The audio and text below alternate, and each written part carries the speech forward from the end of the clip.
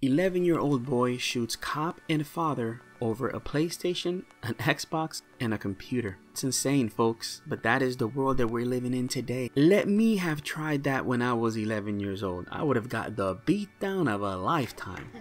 Let me just even try that. There wouldn't have been no, go to timeout, Bobby. No, there was no timeout when I was growing up. It was a chancla, a belt. It would have been anything possible to put discipline in me. And am I applauding that? Not necessarily, because man, that was crazy too. But what I'm saying is that we gotta be there for our kids, because now this kid has become property of the state essentially, and he's probably on Prozac already. He's on medications that no teen should be on, that are gonna alter his brain, and forget it. He's done. It's a wrap. This kid is a wrap. So watch for your kids, watch who they play with, watch who they hang out with, and pray for them, because this world's getting crazy.